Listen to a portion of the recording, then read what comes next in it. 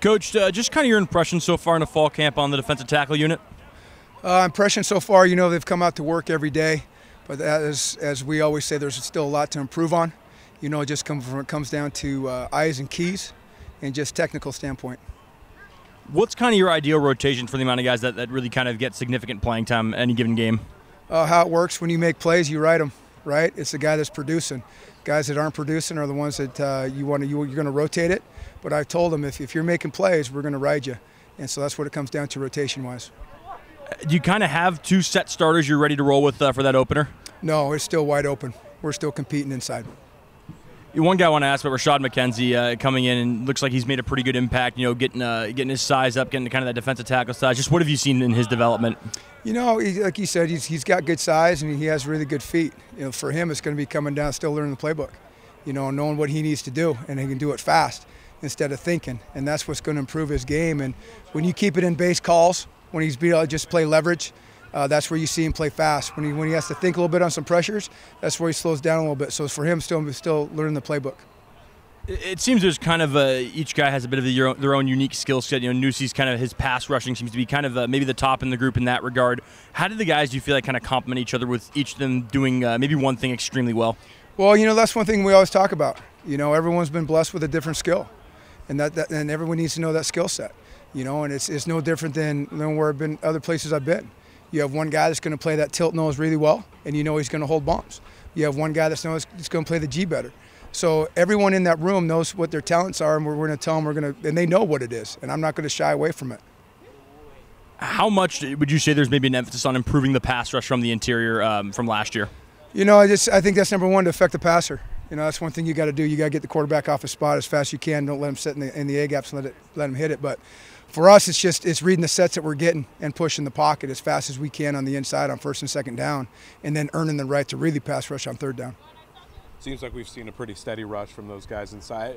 Just, kind of how pleased have you been with their production during these team drills kind of throughout camp? What I've been pleased with is that they're able now, they're starting to understand different schemes when it comes down to protection.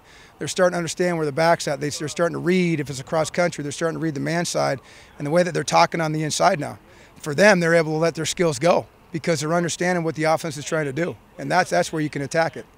Kind of a wide-ranging question here, but with those top four guys, Nusi and Mejia and Pule and Amir, could you just kind of, define what sort of sets each of those guys apart, or what have you kind of liked from? Oh, what I like, I look from Mejia, from what he's done. He's strong. I mean, that's a big body. It's just strong, and he's got long levers. When I look at Mujahid, Mujahid's a guy that I know that can come in, and he's been playing with great pad level. He's been consistent. He's been the leader. He's been energetic, and I sort of call him the plumber. He's going to plug the gaps. He's going to do it every day, and I know I can trust him right now. But yet he's still shedding, making plays. Pule's got it all. Pule has the first step. He has the hands. He's got the explosion. He's got the power. For him, it's just staying disciplined with his eyes. And then when you go to David Gusta right now, who is the backup along with Nusi, and they're both competing for that spot. Gus has got power and raw power. For him, it's still learning it. And then, as you guys said with Nusi, Nusi's got that get off. He's got that twitch.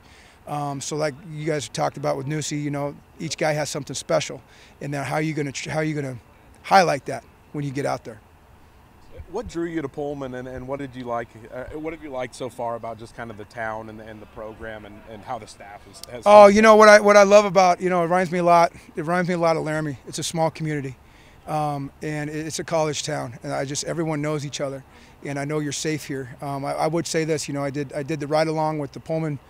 I did the Pullman PD when I first got here, and I did the campus police. This is one of the safest campuses in the nation. I mean, there's not a cop within a 2-block radius every 5 minutes on a Friday, Saturday night. So when it comes to that aspect, just the safety of it. When it comes to the staff, knowing Coach Dickert previously, what I really appreciate about Coach Dickert, he's allowed me to be myself. But I also know who he is as a man. I know the culture he wants to build, and it's about love. It's about loving these young men more so than coaching. Coaching's easy. And the part of it is we can pour into these young men everything that we have, and that's what I love about this staff.